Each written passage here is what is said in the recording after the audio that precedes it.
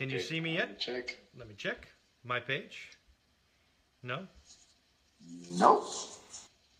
You are live. It says I'm live. It says I'm building an audience.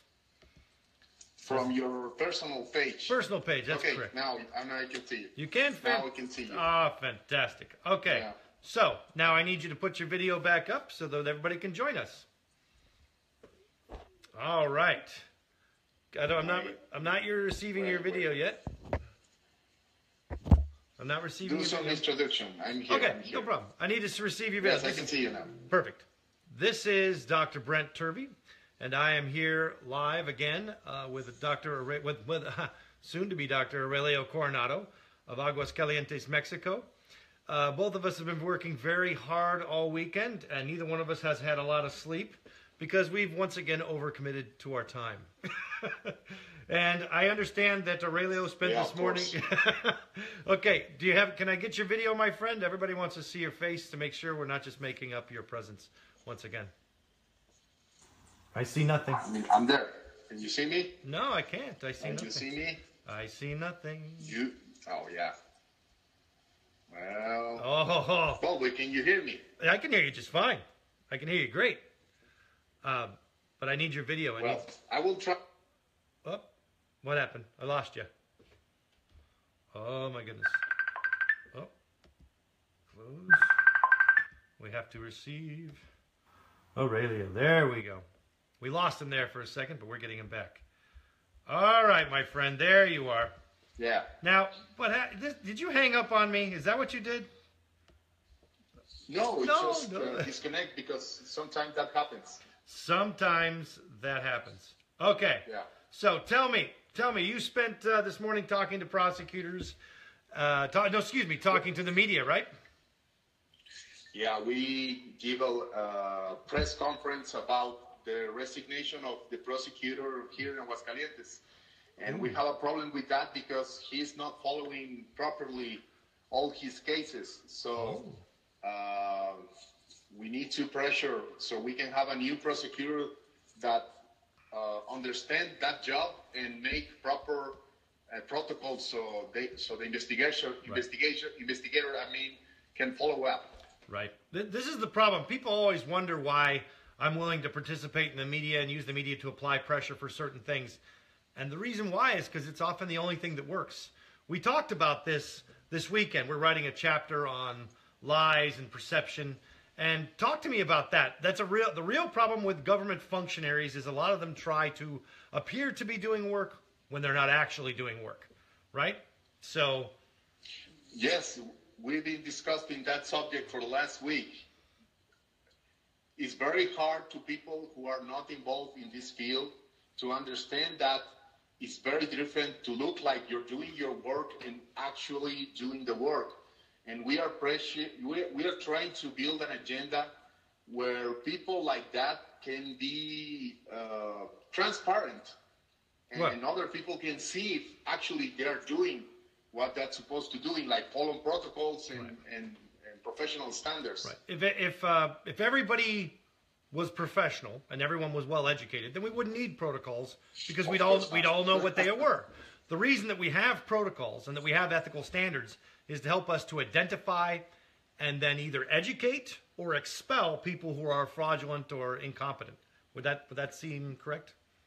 Yeah, that's right. So that's that's one of the objectives of this morning press conference. And it sounds like such an easy thing. Like, we'll just make sure everybody's educated and competent. And the reason it sounds easy is because the public thinks that it's true, that that's something everybody's educated, everybody's competent, or they wouldn't be working in the profession, correct? Yes, that's a common idea, but that's very frequent and a false idea. Yeah, most of the people who are actually working in these professions, whether it's criminology, forensic science, forensic psychology, these are people who are actually very poorly educated by people who know less than they do, and don't actually know the job that they're supposed to be doing. And so a lot of them spend a lot of their time either faking the job or trying to appear as though they're doing something constructive when they're actually doing nothing at all. They're just mimicking what they see on TV. And that brings us to the subject of our lecture today, correct? Exactly. So we're going to be talking. Tell us about the conference that's upcoming that you and I are going to be attending. Well, to everyone in Mexico, let me talk a little bit in Spanish. What? No, come on. Yes. Tienes que aprender español. Tienes que aprender español. No comprende. En abril, el 27 de abril, va a haber una conferencia, va a haber un congreso de CNI. Ustedes saben que CNI es una institución muy importante en nuestro país que hace eventos y que tiene diferentes actividades académicas alrededor de la psicología. El doctor Brent Turvey estará ahí dando una conferencia acerca de Criminal Psychology. Y yo voy a estar ahí hablando acerca de la acreditación en el sistema acusatorio de peritos expertos en psicología o testigos expertos en psicología. So, Brent, you're going to talk about criminal psychology. What's going to be the general subject of that? Well, the general subject of that is going to be what is criminal psychology in the face of this overwhelming media agenda to present it as one way versus professionals who are trying to learn it in the real world. On TV and in film, for example, we're constantly confronted with images of very emotionally damaged individuals who are dark and brooding, who are communicating almost directly and constantly with the criminals that they're trying to apprehend. And this is a completely not only false image, but it's deeply unprofessional. The psychologists, for example, who work in the treatment realm, they're normally engaging in subjective analysis where they sit down and talk with somebody one-to-one and they build a fictional narrative and they treat people based on that. They're trying to help them. And so they're not confronting them or doubting them. They're just learning and talking and trying to help them. And that's the narrative that most psychologists come from. The forensic psychological world and the criminal psychological world comes from the evaluation of indirect evidence, crime scene photographs, modus operandi behavior, victimology, indirect physical evidence, indirect behavioral evidence that you use to help understand the offender. And almost never are you speaking directly with or communicating in any way with the offender. That is not that's a construct of the media and of true crime and of dramatized events of films and television in order to create drama. But the reality is real people don't behave that way. The problem that we have over and over again is an overwhelming number of people who work in the profession think that that's how it works. Think that the media image of criminal profiling, criminal psychology, forensic psychology is the real image. So they spend more time trying to appear as though they're living up to that image than actually doing the work. And in fact, they don't even really know what the work is. So that's we're combating. We're going to try to combat that. Yeah, and I think one of the most interesting thing to me is like the real forensic psychology or the real criminal psychology is more interesting than what you see in TV. Oh, that's so true. What you see on film and television lacks depth, character, and even realistic scenarios. The real life scenarios that you encounter are extremely complex. They're extremely they're emotional. They have a lot of players, and there's a lot of subtlety and nuance in the behavior that you have to examine. And there's also a ton of documentation, whether it be from their social media accounts, their text messages that go back and forth, photographs they send each other, telephone conversations, conversations they have with people at work versus conversations they have at home. All these things, and then also their hidden life, the life that they don't show to the rest of the world. All these things you're considering and examining, and that kind of stuff almost never gets portrayed accurately in films and television because the people who write these fictional narratives, they have no idea what they're talking about. They've never actually worked a real case. They've never had to deal with emotional complexity. And they also, and let's be fair, I think they underestimate the intelligence of their audience. They speak to an audience that's extremely unsophisticated and willing to buy into that. Respond to that a little bit. Yeah, that's why you need these fantasy techniques that they show, like having these like paranormal intelligence that they can see inside of the mind of the criminal, right? Or they can see all the lies because they can see non-verbal behavior. Because it's easy to tell a story in a movie using that superpower. Right. It's like they're like a superhero instead of like a human being. Yeah, exactly. That's is if not, the story is gonna last like 3 hours Right. doing an interview, so Right. or applying or doing research. Right. So I think we are confusing exactly. We are confusing both universe. Yep. One is for entertaining, one Yes. is the real work. But the problem, and I think you are giving a real interesting picture, is like real professional are mimic television. Yeah. That's very unreal. I want to give an example. For example, you'll see there was a case of a gentleman who was committing forensic fraud as a crime scene investigator for many years, like almost over 2 decades. And he would often show up with his FBI crime scene unit shirt on. Oh, not shirt, excuse me, a jacket. FBI crime scene unit, wearing the jacket, wearing all the gear. They have all the gear, all the equipment. And they're always showing up with that. And people think, oh, that means he's competent and skilled. The guy had no education, no background. It took years to figure out he was just plain stupid. He was a dumb person pretending based on what he'd seen on TV. It took years to figure it out because not only do people who are ignorant mimic these behaviors in order to appear legitimate, real professionals who don't know the job, they think it's real too. That's the problem. The real professionals who are not directly involved in the work think it's real as well.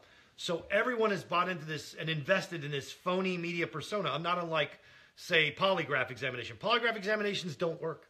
They're not a real thing. They're a phony trick used by uneducated law enforcement to trick even less educated criminals or less sophisticated criminals into making inculpatory statements. But as a scientific instrument, they don't work at all. Everyone knows this, but everyone is so heavily invested in it that they're unwilling to let it go. And more importantly, they're eager to play up to the phony image for their own advantage. Yeah. So that's why I think it's very important, this work that you are doing, writing this book that's coming maybe this year. Well, about false allegations. There's 2 books that you and I have partnered on. Well, you've contributed a chapter to our upcoming book. It's going to be out in next week, called Forensic Investigations. Dr. Stan Crowder and I co-authored that textbook, and you're one of the contributors to it. So that's one of the textbooks, and that addresses the strengths and limitations of forensic investigation techniques in the very real world of forensic science and crime scene investigation, as opposed to the phony, dramatized world from film and television. The other textbook that we're working on, you and I are currently co-editing with Detective John Savino of the Manhattan Special Victims Squad, retired, is False Allegations. And this has to do essentially with false allegations of crimes in multiple contexts. And this is where your background in the psychology of lies has played a very powerful role in making us more informed about what lies are, what context they're told in, the relationship that you have to develop with someone in order to lie and to deceive someone and be deceived.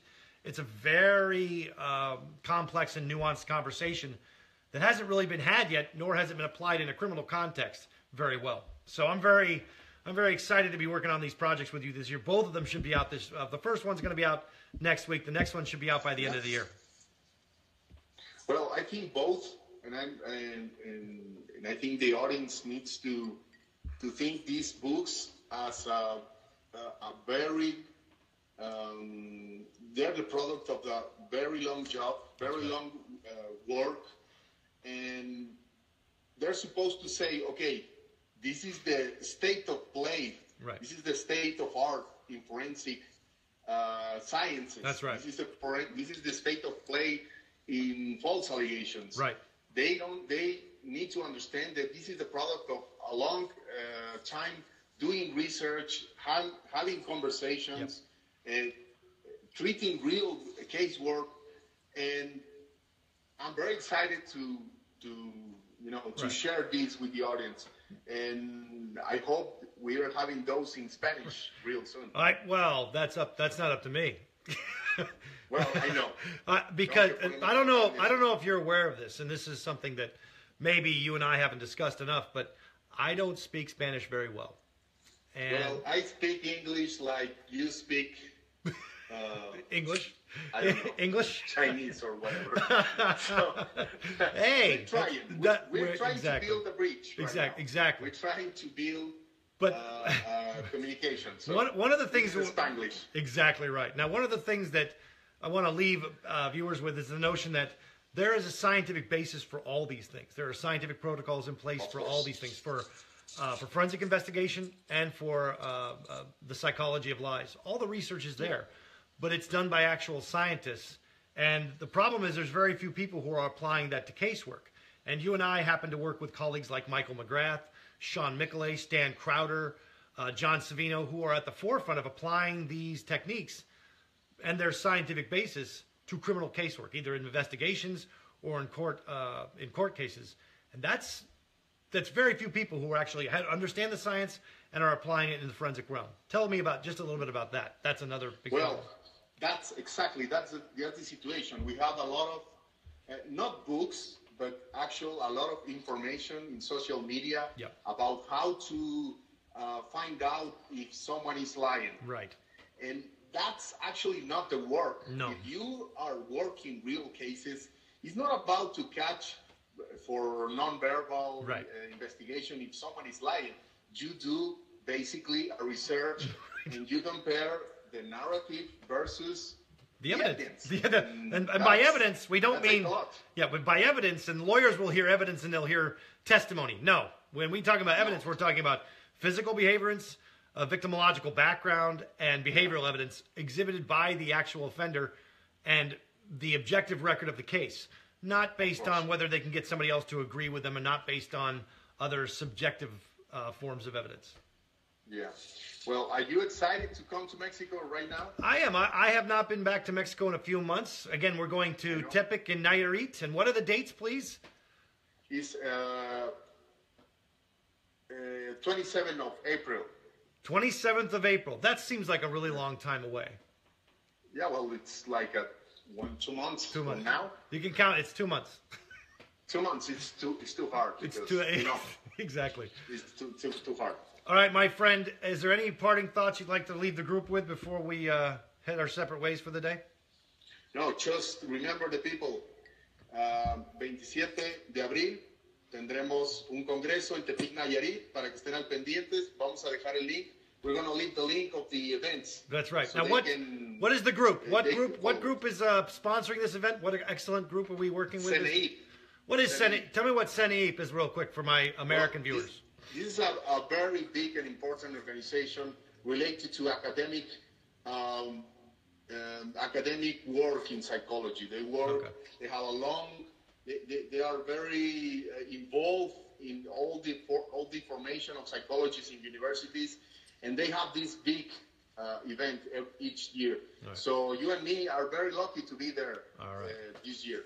Well, I'm honored. So I look forward to seeing you there, and I'll talk to you again probably next week. All right, Aurelio? Yeah, man. We see you next week. Okay. Talk to you later, brother. We'll see you. See ya.